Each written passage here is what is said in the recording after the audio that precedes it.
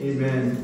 So the first text that I want to use is 2 Peter 1:3. I know we've talked about this even recently. 2 Peter 1:3 and 4. I didn't really title tonight's message. I think but the main concept that I want to get to is regarding temptation and the trials of temptation. So 2 Peter chapter 1, verse 3.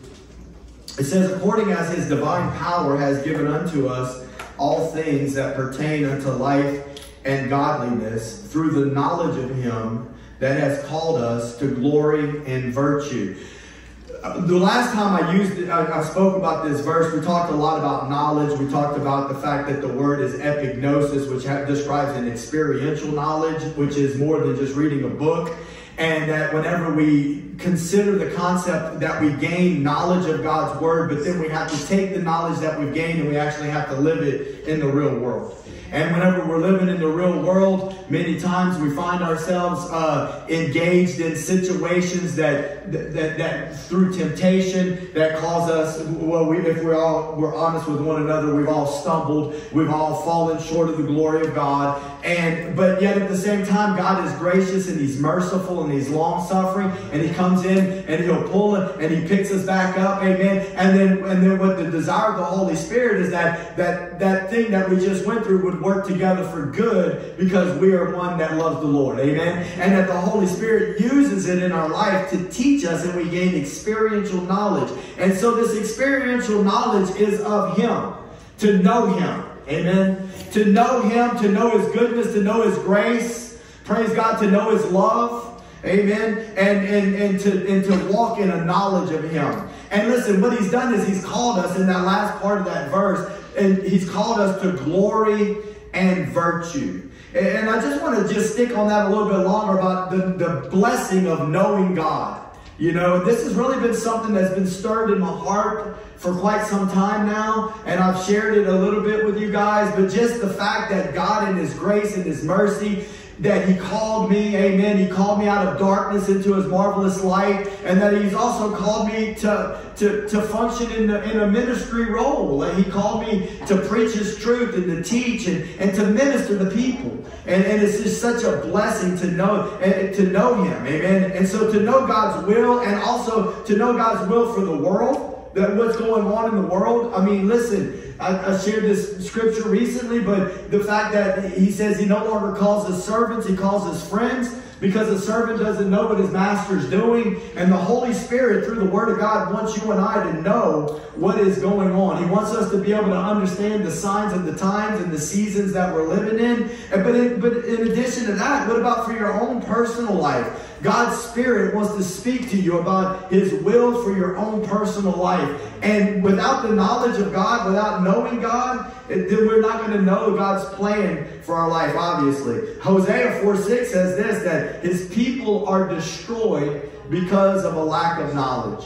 And he said, listen, because you rejected my knowledge, I'm going to reject you. And I don't know about you, but I do not want to be a Christian that rejects the knowledge of God. And sadly, I do believe that in the condition of the overall church, and I understand that this church is not the overall church, and I understand that the majority of you probably are not really living that way, but I think it's so important that we understand the importance of not rejecting the knowledge of God. Amen. So look at the next part of this verse. It says in 2 Peter 1:4, it says, whereby are given unto us exceeding great and precious promises, that by these you might be partakers of the divine nature. I just want to stop just for a second, because I feel like I'm going to probably repeat that concept a few times. A partaker of the divine nature. And that through that, we have escaped the corruption that is in the world through lust. So the more we know Jesus, the more we're being called towards glory and virtue.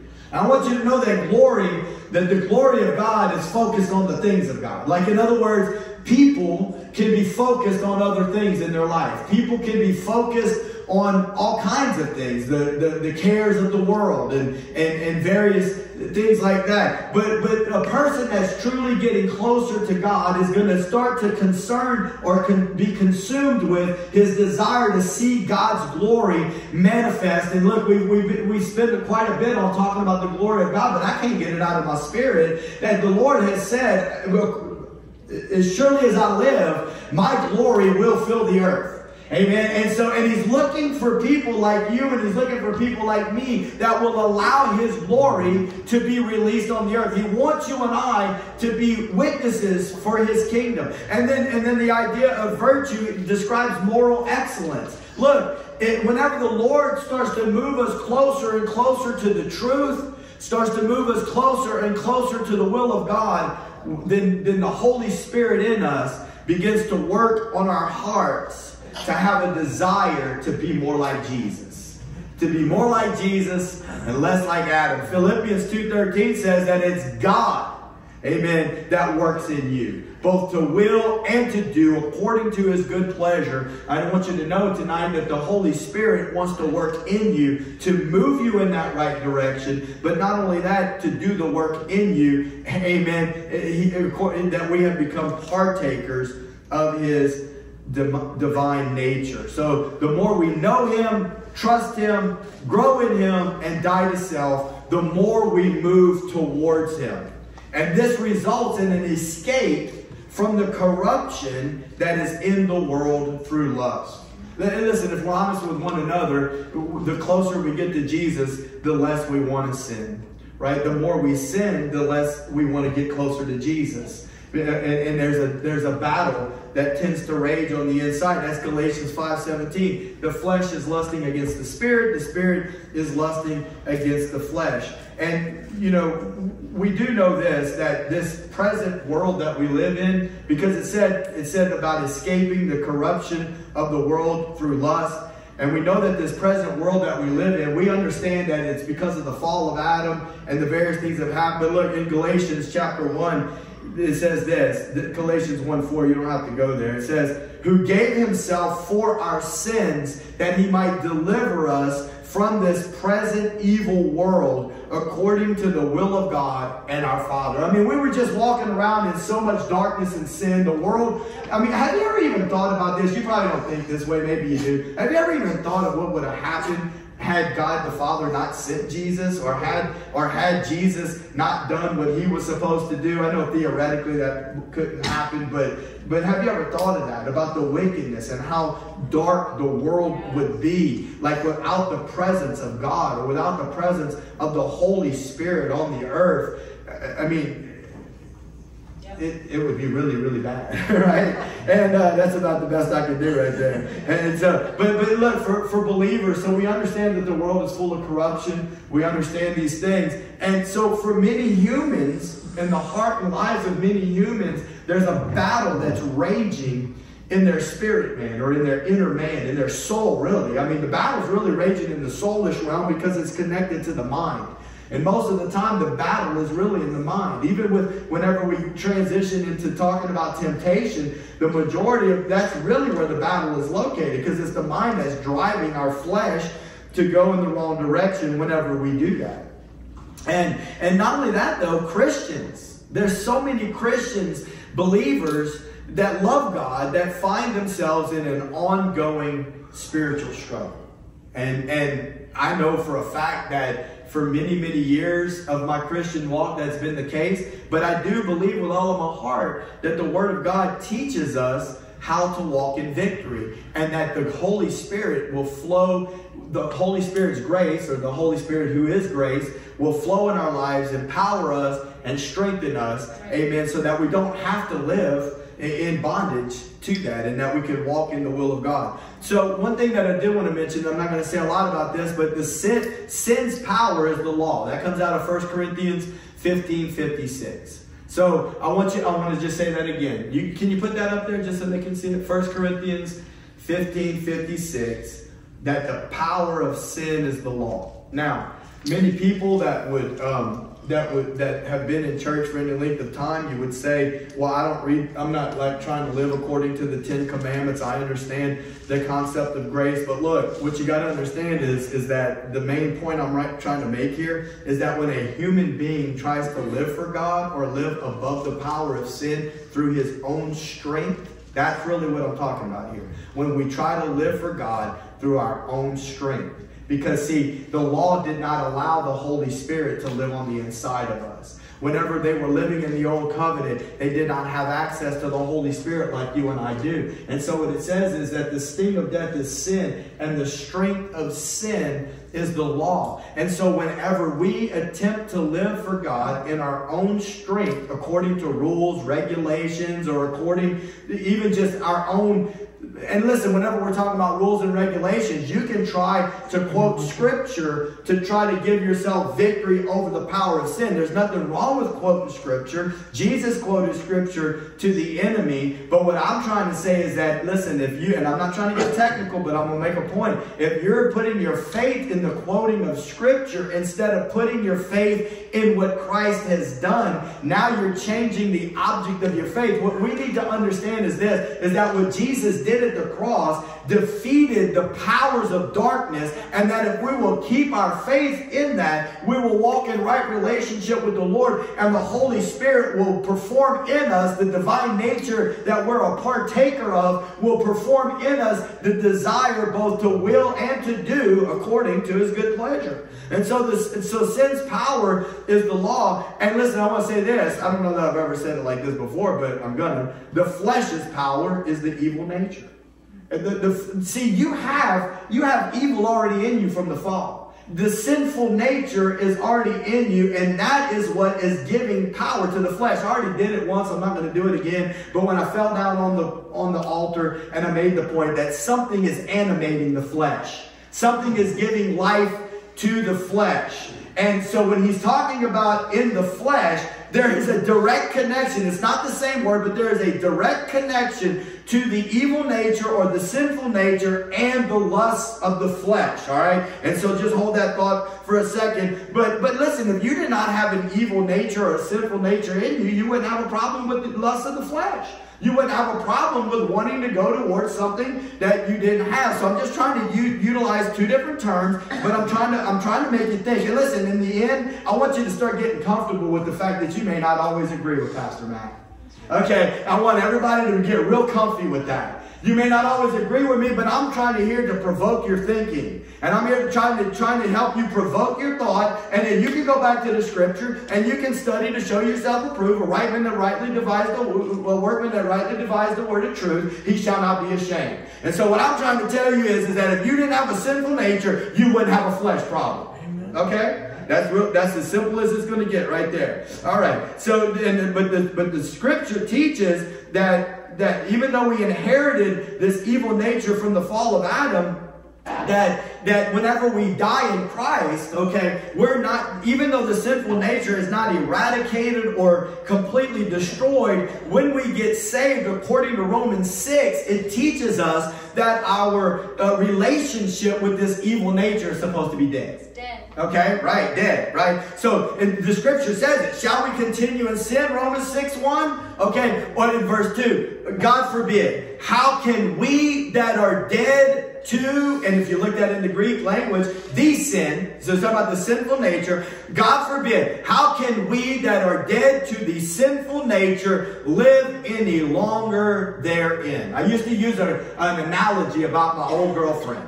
I had an old girlfriend, Lafayette, okay? And look, the last I heard, she's not dead, and I'm not dead, but the thing that we had going on between us is dead. Right? Okay, listen, physically, I'm not dead when it comes to the sinful nature, and the sinful nature is not eradicated. But in Christ, and me understanding that my faith is in him and his finished work, and the Holy Spirit and the grace of the Holy Spirit that flows through that, now that thing that me and sin had between us is dead. That relationship together is dead. There's not supposed to be this desire, this desire to go towards, or definitely not, I should not be a slave to sin as a believer, to where I can say no to temptation, right? And I do not have to yield to temptation, but instead I should be yielding to the presence of the Lord, yielding to the Word of God, yielding to the will of God. Amen? All right. Amen. So it must be understood, though, that original sin resulted in this current condition of this unclean earth, right? And let me just say this: we share this unclean earth with evil spirits. Yep. Every day, when we're walking around, like, it ain't like this just because we're born of Adam, right? Can we all agree on that? We got scripture to talk about that, right? And so we're sharing this earth with these unclean spirits, and look, they're not real happy with us.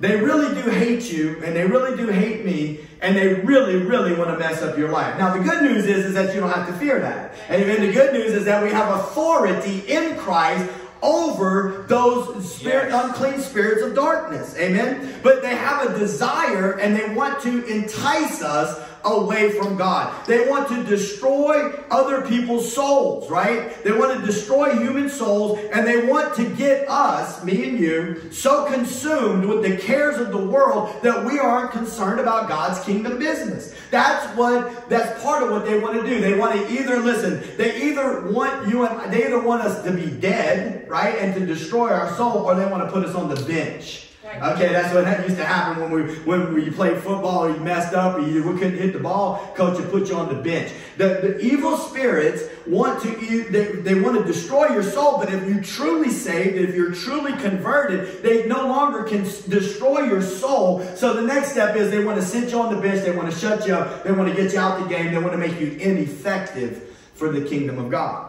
All right, that's their plan, and trust me, they got a plan to do that. All right, so going back to the divine nature, okay? So going back to the divine nature, because look, they would want whatever they want, but if you and I begin to understand what we have in Christ, they can't get what they want. Amen? And so the word for partaker that we talked about earlier, partaker of the divine nature, y'all heard me talk about that word koinonia a lot, that is translated as communion and fellowship. It's a variant of that. It's koinonos. And so the idea is that through the new birth in Christ, the Holy Spirit now lives in us. We already know that, right? 1 Corinthians 6, I believe it's 17, says that when we get saved, we've been talking about that scripture a lot, that your spirit and the Holy Spirit became one. And that's what it means to be a partaker of the divine nature. The divine nature now is in you, and you're partaking of that. That flow of grace, that flow of power, that flow of the Holy Spirit is in you, and it's empowering you, and it's strengthening you. Amen? Holy Spirit now lives in us. His Spirit has been made one with ours. So we have access to an endless flow of grace that supplies us with supernatural power from God. Amen. We can have faith that we can live in victory. We can have faith that we can have victory in our mind. No, you can't. We can have faith that we can have victory in our mind. That we don't have to live in bondage in our mind. We do not have to be a slave to lust. Lusts of various sorts. The word lust again in the Greek is just simply a desire. Sometimes it can be good, sometimes it can be bad. It's not always sexual. Sometimes people are driven for more money. Sometimes people are driven for fortune and fame. Sometimes people are driven for more education. Sometimes people are driven just for the American dream. People are driven. They have a lust for something. And it's one thing to be successful if God has blessed you with the ability to be successful. But if that thing becomes your God, and now you have a covetous desire for more and more and more, and it starts to mess up your walk with God, and it gets between you and God, and you're not really living on the earth anymore to release the glory of God on the earth. Listen, I don't know how well this preaches in other churches. What I want to try to help you to do, if I have any position at all in the kingdom of God to help you with something, let me just tell you what I want to help you with. I want to help you with this right here. That when you look at the master, because I want to help myself with that too. Lord, help us, Holy Spirit. I want to help you with this. That whenever you and I stand before the King, when you stand before the King, you hear those words,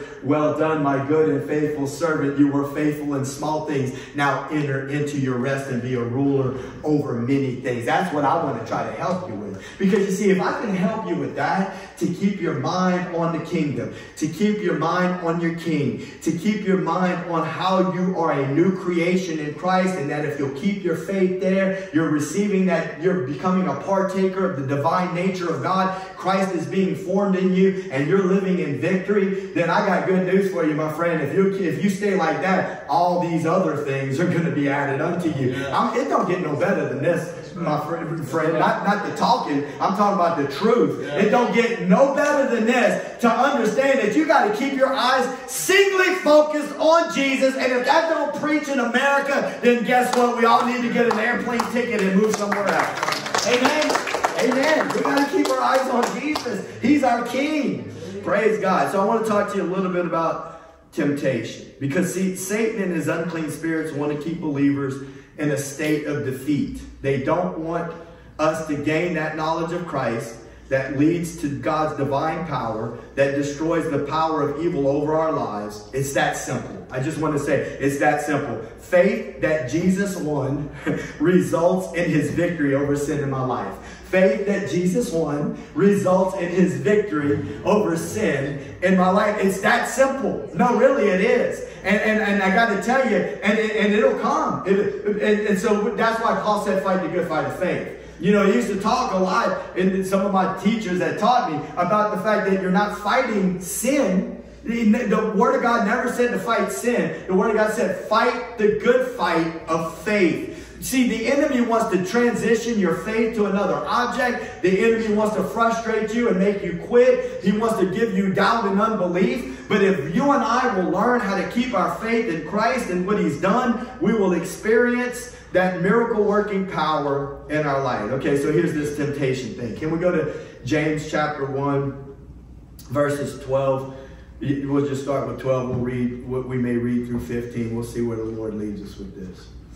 James chapter 1, starting in verse 12, he says, blessed is the man that endures temptation. You know, I cannot get this out of my heart and out of my mind whenever we're talking about that the Lord has put eternal life on my heart recently. He's put glory, he's put the fact that as surely as he lives, his glory will fill the earth on my heart, but he's also put eternal life on my heart. I cannot get past it. I don't think that I can come up with words to try to make the point of how important I think that this is. I don't feel like without the help of the Holy Spirit, I don't think that we can really wrap our minds around this. We take it for granted. I think we're taking eternal life for granted. I think we're taking the fact that God, I'm not saying you or I'm saying I have in the past. Let me put it like that. I think that we can get into a trap where we can take eternal life for granted because we've gotten so caught up with this temporary world. And what I'm trying to say is this, is that we have a purpose on this earth. God is calling us to function in that purpose. But you and I are so privileged. We're so privileged to have had the opportunity, number one, to be born. I'm not going to talk about that vision he gave me yet. Number one, we have been given the opportunity to be born in a world that's filled with people that are like, I didn't ask for this. Okay, but I want to be, Lord, forgive me. I want to be compassionate because people are full of pain and they're full of heartache. But what they don't know is that they have an opportunity still, even like if they're unbelievers, okay, and they're not happy with their life, they still have an opportunity for eternal life. I'm telling you right now, the Word of God says it. Jesus came, he completed the will of the Father, and the will of the Father is that he would have an eternal family because God is love and he wants to have a relationship with a creation that's going to give love back to him. And it's so amazing. I mean, Paul said it. He said, eye hasn't seen, ear hasn't heard, nor has it entered into the heart of man the things that God has prepared for those that love him. And I just want to tell you that, listen, this temporary world is short. It's a vapor. James said it's nothing but a vapor. It's going to be here today and it's going to be gone tomorrow, right? Be the best, whatever you do, that you can be. Amen. While you sojourn on this earth, while you are a pilgrim on this earth, if you're a nurse, be the best nurse. Amen. If you're a project manager, be the best project manager you can be, right? But at the same time, let's be the best Christians that we can be. And let us function in what God has called us to do so that we won't be disappointed, right? I mean, I don't know how long disappointment lasts when you get to heaven. Because you know what? Why did I even say that? Because when I read the book of Revelation, it says there will be no more tears, no more sorrow, no more pain. But I have a hard time believing that in some way, shape, or form at the judgment seat of Christ, I mean, it is called the judgment seat of Christ, and it is saying that people's works are going to be burned up. So, I mean, I have a hard time believing that there's not some type of sadness connected to that. No. I don't know. No? Okay. I don't know that I completely agree with that. I don't completely agree with that. Okay, and it's okay. Again, we don't have to all agree with Pastor Matt and everything that he says, but I will say this, is that if you got there and you heard that look what you could have done, at least there's going to be a momentary feeling of sorrow. Okay, but then I'm sure he'll quickly wipe away the tears from our eyes. Amen. But I just know this, the more I get to know the Lord, the closer I get to God, I just have a desire to do what he has, to accomplish what he's called me to do. Amen. Solomon, I don't remember the scripture, but he talked about that book. Was it Psalm 136, 17 or something like that? He wrote a book, and in that book, it's got everything planned for your life. Amen. And I just want to know that I worked with the Lord and that his will for my life came to pass. Amen. All right. So blessed is the man that endures temptation. For when he is tried, he shall receive the crown of life, which the Lord has promised to them that love him. Now, to endure temptation means that you've gone through the trial and that you came through on the other side. And when it was all said and done and the accounts were settled, that you came out on the other side victorious. Because I don't know what you believe as far as maybe some people might believe in once saved, always saved, or whatever the case. But what I'm trying to say is that what I see in the scripture is that there's the possibility that you run into trouble with sin. Sin has its way in your life, and then you fall short of the glory of God. And like they died in the Sinai desert, they never made it into the promised land.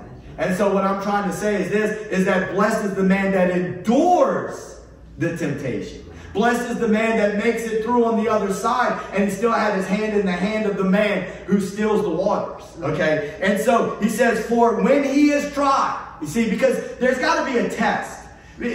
God, and that was one of the points that I wanted to make about eternal life. God is not just letting eternal life is a privilege.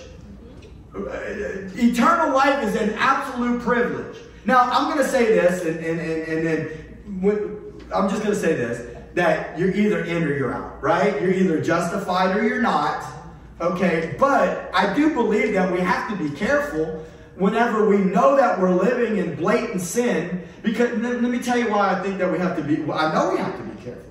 Let me tell you why we have to be careful, because sin will sear the conscience. And you will think that you're okay, and the reality of it is that you're not okay. There's that possibility that that's taking place. Now, I will be the first to tell you that I've been very wrong in many years, and I feel like I was taught wrong. God, the Lord is not looking for a reason to leave. Amen. He's not looking for a reason to leave you. He's looking for a reason to stay. He's committed to you. He's proven that when he died on the cross for us. So he's not looking every time you make a mistake to leave you alone. That's not how the Lord works. Amen. The Lord is long-suffering. He's gracious. He's kind. He's merciful. But we have to be able to endure the temptation because, look, when he is tried, that means to be put to the test. That literally has to do with being put to the test, and it's connected to metals, and it's connected to seeing what's really in something.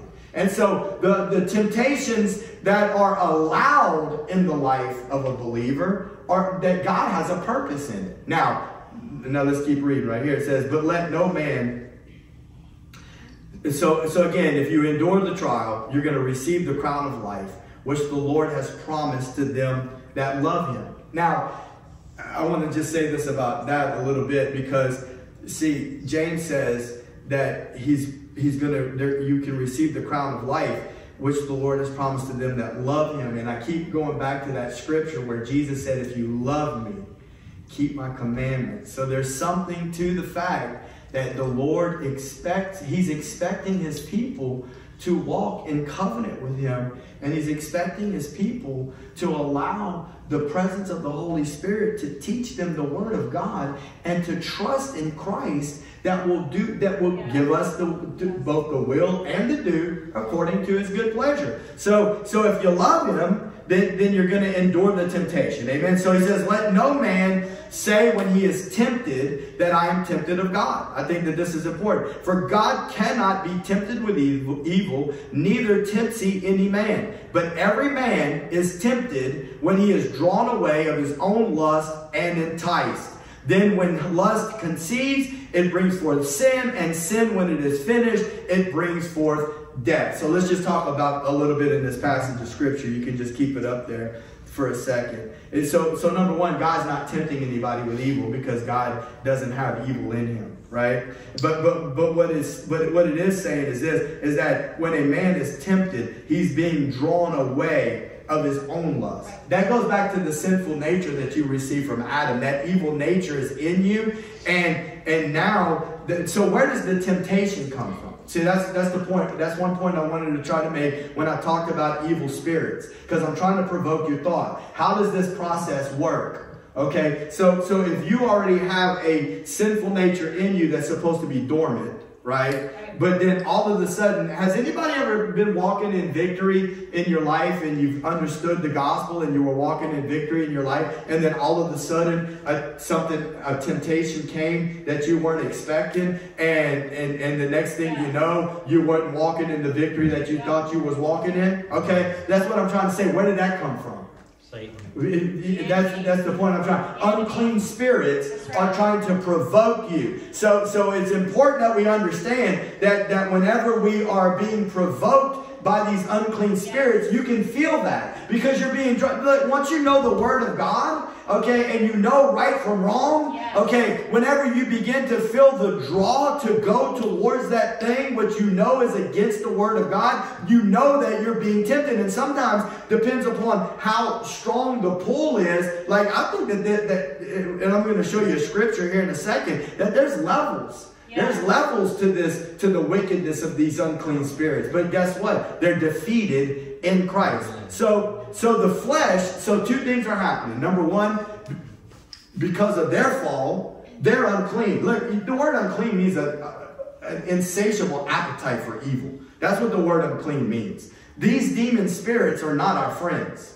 Okay, there's nothing good. They cannot be redeemed. There's nothing good about them. They want to destroy us. We are not be playing around with it. And whenever we play around with sin, we're playing around with demon spirits. Okay, so what ends up happening is that to be drawn away and enticed. I want you to know that both of these words describe one that's being lured or baited by a trap. Both of those words describe that same concept. A lure on a hook or a bait in a trap. Now, animals operate pretty much only instinctually, because they don't have the higher consciousness. They don't have a spirit where they can become God conscious and become alive to the things of God. And so now I'm not saying that there's no smart rats, and I'm not saying that there's no smart animals. But for the most part, if there's cheese on a trap, a rat's going to spring the trap. For the most part, if the right bait and the right fisherman knows how to jiggle the bait, then the fish is going to get hooked, right? But you know, that doesn't have to be that way with us, because in Christ our spirits are made alive to God, and the Spirit of God is speaking to us, and He's leading us towards truth. And so whenever these entities are trying to bring the temptation our way, and we're feeling it, what we need to understand is that that's the spot right there where we need to cut this thing off. The problem that we run into is that we play around with it. I'm talking about human beings. I'm not talking about you. The problem that I've had is that we don't take it serious enough. And listen, it's never what it's really going to end up being when it first starts. Does that make sense? Whenever he starts tempting you and you know that you're being tempted, it's never what you first fall into is never the end result. If you don't repent and you don't get out of there, then it's going to take you. What did the old preacher used to say? Sin will take you further than you wanted to go, and it'll keep you longer than you wanted to stay. So it never ends up where you started when it didn't seem like it was that big of a deal. It's important that we understand that. The plans of wickedness, man, the devil has subtlety, right? He has wiles, he has tricks, methodia, he has schemes. All right, so look at Matthew chapter 12, verses 43 through 45, because I want to just talk a little bit about something that Jesus said about unclean spirits. He had casted the devil out of this man, and then the Pharisees, if you'll remember, accused him of casting out devils by the prince of devils, Beelzebub. And then he talks a little bit about these unclean spirits. And so this is Jesus. He says, when the unclean spirit is gone out of a man, he walks through dry places seeking rest and finds none. Then he says, I will return to my house from where I came out. And when he has come, he finds it empty, swept, and garnished. I don't want to spend too much time on that part of it. I just want to make the point that demonic spirits are disembodied spirits. It is my contention that demonic spirits come from dead Nephilim. Okay, and I know I've taught that before, but I'm just going to say it again. I believe that demonic spirits at one point in time had a name: Goliath, Og, Anak. Okay, and they were earth dwellers in physical bodies, and when they died, their spirits were released, and now their spirits are on the earth just like we are on the earth. But because they used to be in a body, they crave a body. They're craving a body that they can influence. Because listen to me, you got lust in you? Okay, like, have you ever experienced lust? That's what I'm trying to ask you. Have you ever experienced lust? Yes, you've experienced lust of some sort. And so what happens is that the lust in you, if you're falling prey to sin, it wants to act out on the desires that are in you, right? I mean, is that not the problem? He says, when every man is tempted, let him not say he's tempted by God, for God does not tempt any man with evil. Okay, and he says, but yet instead, each man, when he is tempted, is drawn away according to his own lust. So the scripture tells us that in our birth of Adam, we have sin, and we have there's the possibility that we could be drawn away according to our own lust, right? Because we received that in Adam. But what I'm trying to tell you is this, though, is that these things, even though we don't know exactly what they were up to, but we can kind of imagine, because I believe that this was the problem before the flood. This is why God destroyed the earth with a flood. Because he says that the thoughts of man was continuously wicked. Now, I'm not going to try to prove anything by this, but I'm going to ask you, not that I'm asking you to think bad thoughts, but what I'm going to ask you to do is to remember whenever you were your worst off in your life. I can remember some times when I was my worst off. And just imagine, just for a split second, what the thoughts were in your mind. Like how the thoughts that were taking place in your mind, right? And the things that you were being tempted to do. And the things that you were being drawn to do. And the things that you actually ended up doing. Now, okay, now let's erase that. Lord, take those thoughts out of our mind.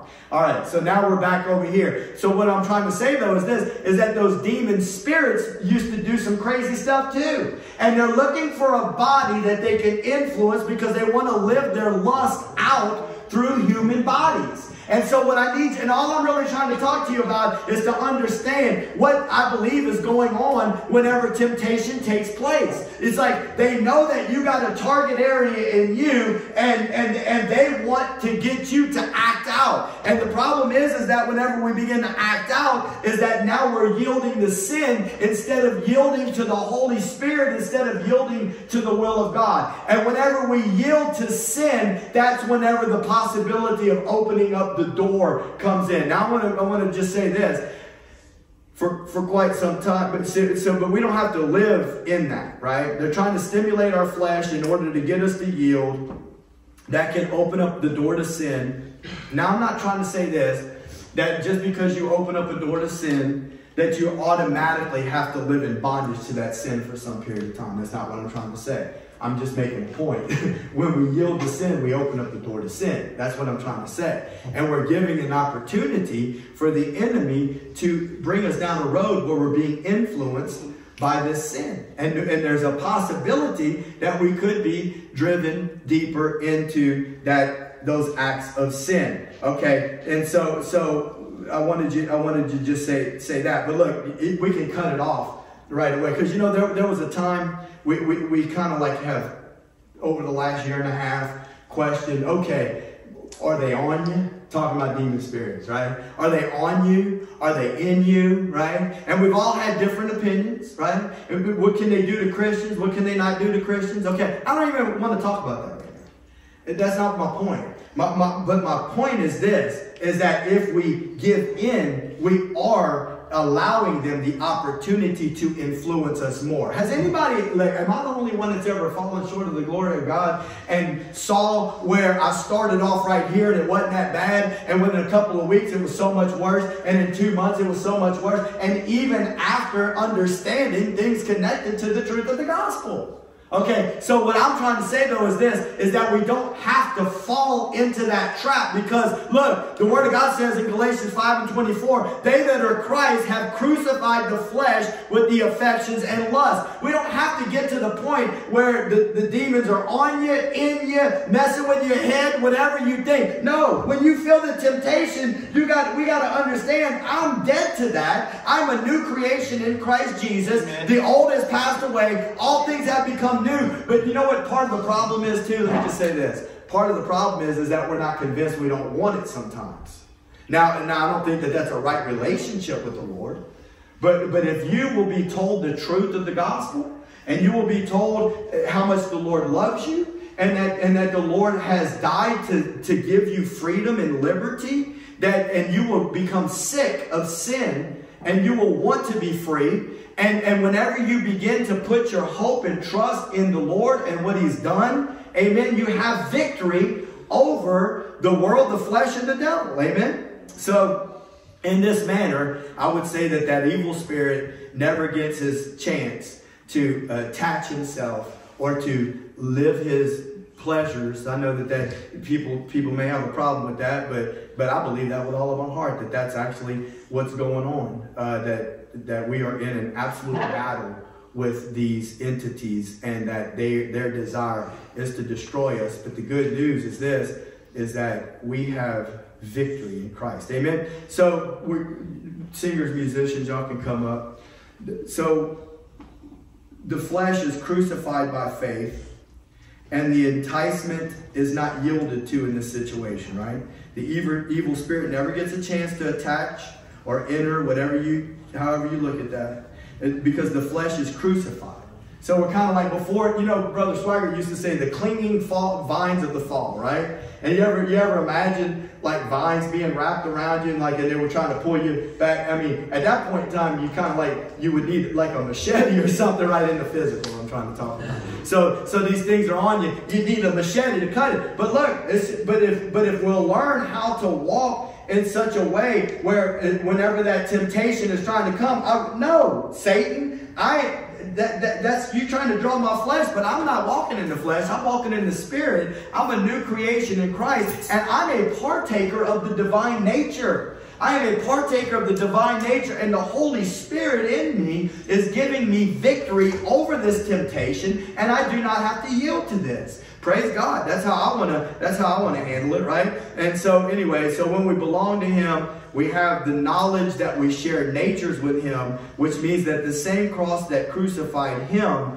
crucifies our flesh, and the same Spirit that raised Him from the dead gives us life. We walk in victory, and sin shall not have dominion over you, for you are not under the law, but you are under grace. So